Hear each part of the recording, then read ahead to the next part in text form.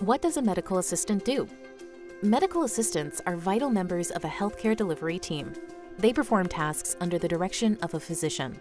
Everything from administrative duties to clinical work, such as taking and recording vitals, prepping patients for exams, drawing blood, and administering medications.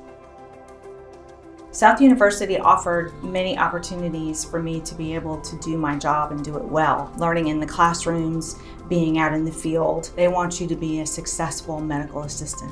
Outpatient clinics, labs, dialysis centers, urgent cares, and hospitals. In short, medical assistants are multitaskers who ensure that a medical office runs with efficiency and compassion. If you have any questions, you can go to anybody and they're willing to help. You don't have nothing to worry about. Go to the professor, take advantage of the tutors. Don't be afraid to reach out for help. Everyone's willing to help. What does it take to become a medical assistant? South University's Associate of Science in Medical Assisting program prepares you to pursue a career as a medical assistant through hands-on learning that includes a 160-hour practicum. That's real-world supervised training. Our student-focused online and in-person coursework includes preparation for the National Certification Exam, as well as taking that exam in one of your final courses. The entire program can be completed in 9 quarters. Where can I get started?